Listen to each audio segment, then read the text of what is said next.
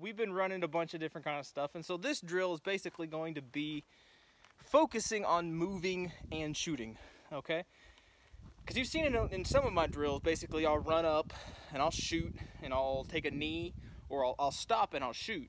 Well, sometimes you don't have the luxury of stopping. Sometimes, whatever it might be, you got to keep moving, okay? For whatever reason that might be. There's a million reasons and a million answers for every reason. So basically what we're gonna do, I'm gonna turn you around here. Hopefully the sun isn't directly into your eyeballs. And let's see, basically this is what we got. It's kind of the same setup we've had before. You might be able to see the 3 blue targets on the lower area. Okay, and those are set at 25-yard increments. Off to the left of those, in between them, there are 2 other targets, okay? And those are probably only like 12 to 15 yards from the blue targets. So the idea is basically going to be, you have to move the whole time. You can't stop to shoot. All right, and we've got 1, 2, 3, 4, 5, 6, 7, 8. We got 8 targets, okay? Basically, they're all set at 10. Well, let me back up. The first 5 are set up at about 15-yard increments, okay? They're kind of offset from each other, all right? And then we have the gong, which you've probably seen in other videos. It's at 100 yards from here, okay? So at the furthest target that we have of these 5, this is getting real complicated real fast. It's not really that complicated. If you're here, you can see what I'm saying. It's 25 yards from the furthest blue target that I have to the 100 yard. Okay, that's 25 yards, okay? From that 100 yard, there's the blue silhouette target in the stand, the one we've had for a long time that we've shot a lot. That is about 24 to 25 yards from that 100-yard target, okay? So the furthest target from here is at 124 to 125 yards, okay? The idea is I have 5 rounds in my mag. I have 5 rounds in all these, 5 rounds in here. So that's 5, 10, 15, 20, 25. I can still count. I have 25 rounds, and that's all. That's all I get.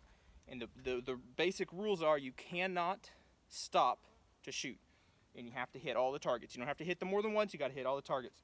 So from the time you start, you're going to be walking. You don't have to be running. We're not going to be running and just being stupid. You're going to start walking, and you're going to shoot each target. Now, you don't have to be at the target to shoot the next one. So I don't shoot this first blue target, walk up to it, and then start walking towards the other target and shoot it. I can shoot, as long as I hit the target directly in front of me, I can start walking and transition towards the next target. And if I hit that one, I just go ahead and start walking and transitioning towards the next one. So ideally, the way you get better at this is like from here to the first target, it's only like 20 yards. And once I back up, it's 25 yards. Once I start moving, that's my closest target, 25 yards. If I hit that right away and transition to the target to the left, well, that's going to be at about 30 yards, give or take. And I keep moving towards it. You see what I'm saying? It's kind of you're pushing yourself to, if you can hit that target, okay, well then you better transition to the other one, and it's going to be further away. You're closing the distance. I think you know what I'm trying to say. So basically this whole drill, it's moving and shooting, and then pushing yourself to shoot further. And as you continue to walk, if you continue to miss, you close that distance, you get closer, and you hit your target. That's the idea, by the way. All right, so we're going to try it. Like I said, we got 25 rounds. Do your mag changes, be safe, do all that kind of, take precautions and all this kind of stuff. So let's try it.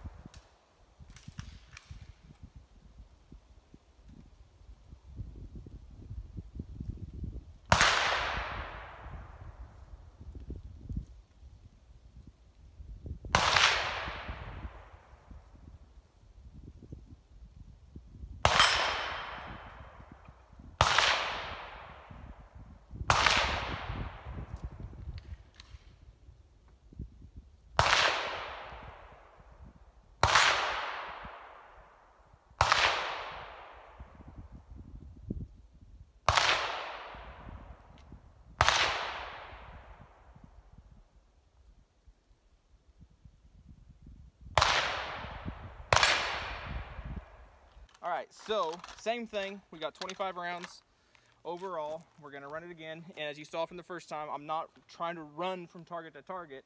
And I was missing a lot because I'm trying to push myself, so I'm not gonna wait till I get 3 feet from it to shoot it. I'm gonna shoot it when I'm comfortable and I think that I can hit it, I'll pull the trigger. That's how it works. You gotta push yourself to your abilities. You gotta train to your abilities. What is it? You have to train beyond your abilities so that you can operate within your abilities. There you go. That's what I'm trying to say. I don't know where I heard that. I probably made it up. All right, so we're gonna try this again. Here we go. Starting at the 25, and we're walking.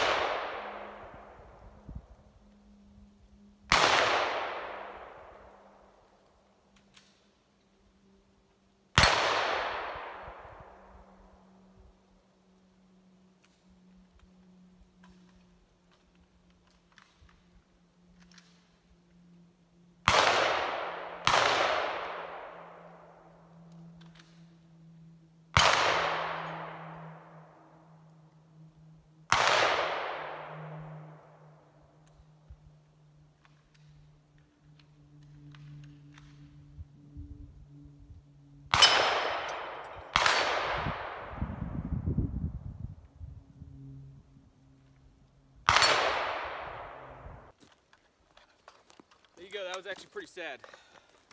I shot all but 2 rounds.